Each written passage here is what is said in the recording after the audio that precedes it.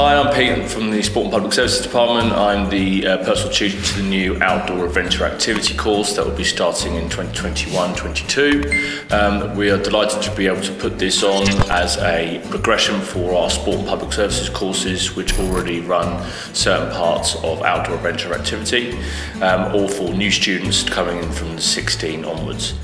The course itself is a bit of a hybrid between academic and vocational qualifications, whereby you will receive the equivalent to one A-level after your first year, but also some industry-related qualifications surrounding some of the activities that we'll be doing. This gives people an opportunity that are interested in the outdoor adventure world to be able to get insight into how it works and some head-up qualifications to be able to work within that industry. So with this course, you'll have the opportunity to take part in a number of trips and residential experiences. So these will include a 7-day trip to North Wales.